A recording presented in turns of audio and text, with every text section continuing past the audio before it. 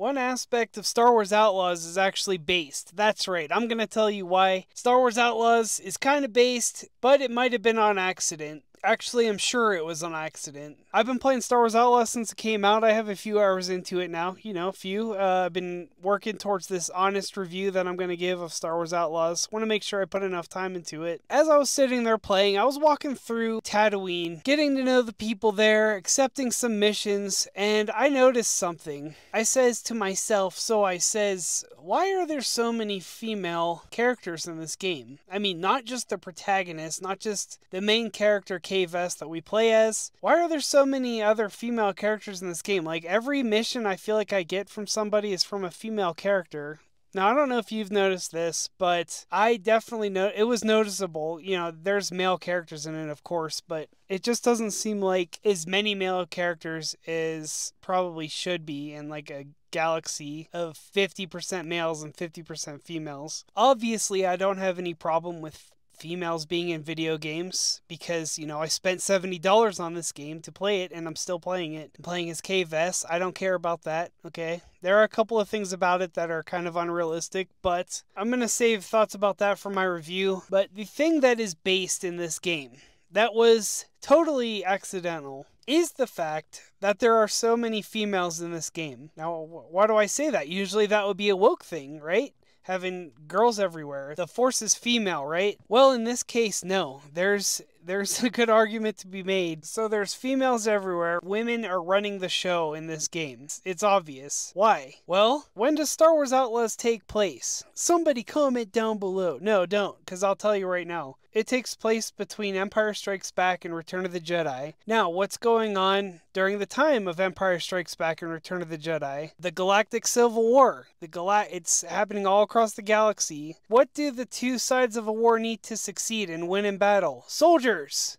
Who are the soldiers? The men. The men are the soldiers. So obviously all of the real men throughout the galaxy have already joined up with the Empire or the Rebellion, and they're already fighting or dead, or stationed in freaking Hoth, or wherever they are. They're in a war. Now, that's what happens during wartime. A lot of young men, a lot of older men like to join up. We know that young men are leaving to go into war because of what Luke Skywalker said in A New Hope at the beginning, when he said, "And if these new droids do work out, I want to transmit my application to the Academy this year."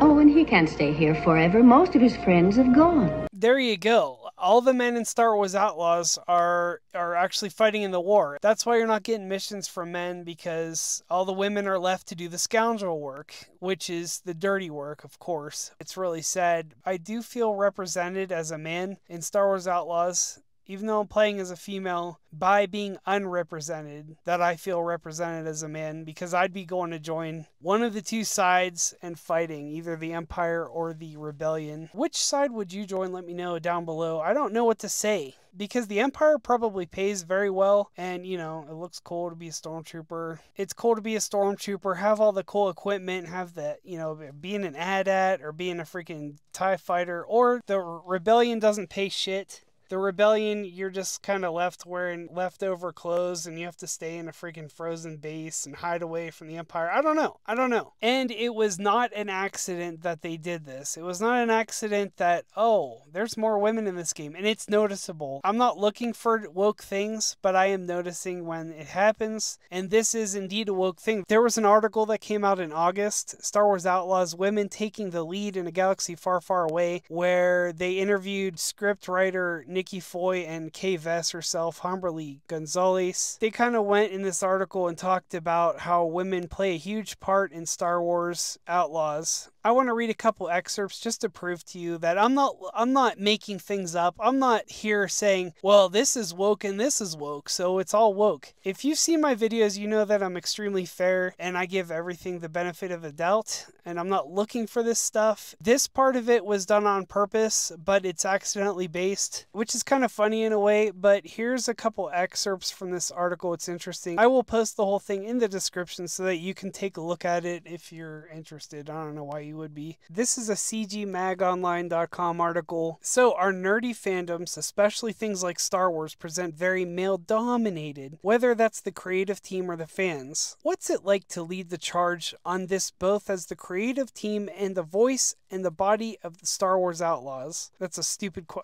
gosh. To lead this male-dominated universe and have it be a woman first right now. Nikki Foy, this is the lead scriptwriter of Star Wars Outlaws, says, "It's a really great opportunity, I think." So, right off the bat, it's a great opportunity to put women first. See, I told you. It's a really great opportunity, I think, for not just individuals, but for the brand as a whole. I was just talking about how I was at Galaxy's Edge for the first time in my life, and just cried the whole time because I couldn't believe it. And I was building a lightsaber in that experience, which was so cool. But next to me, there were two sisters, and they were probably 6 and 8. Building one next to me, I just cried very hard the whole time because it was just like this brand meant so much to me, and I didn't have someone like Kay to really see myself in. Nikki Foy was crying very hard at Galaxy's Edge while she was building a lightsaber. That's very odd to me. I don't believe you. I really, really highly doubt that you broke down and cried very hard at Galaxy's Edge. And I didn't have someone like Kay to really see myself in. I loved Princess Leia, but I wanted to be Han, right? Okay, so you saw yourself in Han, Nikki. Like, what's the problem with that? Just because he's a man? What do you have against men anyway? And I think getting to bring that to life was so special, and our whole team really has been the goal from the beginning. It's been really special. Here's Humberly. This is Kay Vess. Yes, to be a leading woman, not just in Star Wars story, but in the video game industry, which also tends to have a lot of limitations of misogyny and kind of in and out politics of who can be part of it and who you want to play as. I am incredibly proud of the team having chosen someone like me, but also only me, that there isn't a male counterpart in the story Star Wars Outlaws, that we are focusing on a female point of view of a scoundrel story because we've only really ever seen males in a scoundrel position. Humberly, that's because being a scoundrel, okay, takes a certain type of person. So a scoundrel has to go into places like a real world biker bar on the side of the freaking highway, okay? A woman's not going to do as well in that situation as a man. It takes that kind of person to be a scoundrel, whatever the hell that is. So the representation is incredible for me as an immigrant Latina in Canada to even speak about my country, about Venezuela, and about what it means to me as an artist as I followed this dream, not having any of my family here, not having a lot of mentors in my family or anyone to look up to or content to look up to. Even in Star Wars, you know, there aren't a lot of Latinas in this space. And so for me, I knew that this was going to mean a lot, not just to me and my community and my family, but to everybody else who's watching it too and playing it. Seeing women as the faces and storytellers behind these epic tales is something every girl needs growing up, and that's knowledge that was not lost on the pair while working on Star Wars Outlaws for the last several years. When they go, ooh, this is a cool character, I wonder where they're from, and then they do the research. I just want people to feel seen and see if I can be any of those categories as a woman of color, as an immigrant, as a Latina, as any of those are so meaningful for someone who enters a franchise as big as Star Wars. What do you mean enters? Like,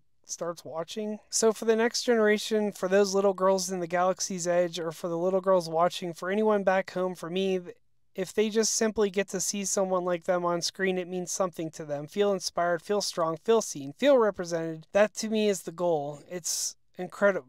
Bro, calm down. It's a video game, okay? Nikki Foy says, yeah, and I think, too, there's an empathy element to it that I really love to think about. This woman talks really weird. When I was a kid, I think there's been a lot of research about this, and people who are talking about it talk about it. But I think, too, it's easy for young girls to empathize with male characters. Yes, that's right. It's something that we've always been taught, and I think having this female character who everyone can love and see parts of themselves in is so exciting and fun too. It's made me emotional. I have a 5-year-old daughter and a 9-year-old son, so seeing him, see her, see that it is possible in Star Wars Outlaws. Why is everything making her emotional? Like, this is, oh my gosh, dude, this is infuriating me. It's also fake too. Like, I broke down and cried at Galaxy's Edge. A lot of the time, people will say being a woman is a weakness. We're emotional. We're not tough. Nobody says that a woman's a weak. See, it's getting me fired up here just reading this shit. Nobody says being a woman is a weakness. Okay, they're strong in different. in other ways. They're strong. They're not strong physically as strong as men, but they're strong in other ways. I mean, they're freaking moms. It takes a lot of strength to be a mom, okay? Dads can't handle that kind of heat. All right. It's hard. It's hard to do. Yeah, we're emotional. We're not tough. We're not as strong as the male heroes. No, you're not. And yes, you are emotional. You just proved that you were emotional at the beginning of this article by saying that you cried. We're emotional, we're not tough, we're not as strong as the male heroes. So did you need to find a balance with Kay in Star Wars Outlaws, both in writing and acting in terms of her femininity and her strength, or do you think that her femininity is her strength? Yeah, I don't know if we've ever thought about that in terms of that. I remember early on writing this huge document about the way in which female protagonists are different from male protagonists, and it's not the way of worse or better, but to me, the point of view really infuses the how of things. Often the why is the same for the characters. Here she kind of gets into this, like survival, for example, right? Female characters often are showing surviving in a different way, maybe a cool, charming female character. She's going to use her feminine wiles to get something done, or she can pretend to be weak and whatever. And I made this list of things that I was like, I don't want Kate ever to do any of these things. I don't want her to pretend to be weak. I don't want her to ever pretend to be weak. I don't want her to use her femaleness to get something. Why not? That's part of what makes female characters cool, is acting like a female. You know what I mean? I'm done with this article right now. I just wanted to prove to you that, yeah, it was made woke on purpose, and they put way too many women in the game, which made it seem like there were more women than men, but it made it accidentally based because, yeah, all the men would be out fighting in the war. That's the point of this video. It's kind of funny how they always own themselves in the end. They always make themselves look like fools in the end. I'm going to keep playing Star Wars Outlaws. I'm going to have a review out soon here. I'm working diligently on it. I'm taking notes. I'm taking lots of notes, and I think you'll enjoy what I have to say. And it's going to be honest, okay? I'm not going to say everything's woke like all these other people do on YouTube. I don't do that. Let me know down below what you think about this. Did you see that too, like I did? Thanks for watching. Don't forget to subscribe, and I will see you next time.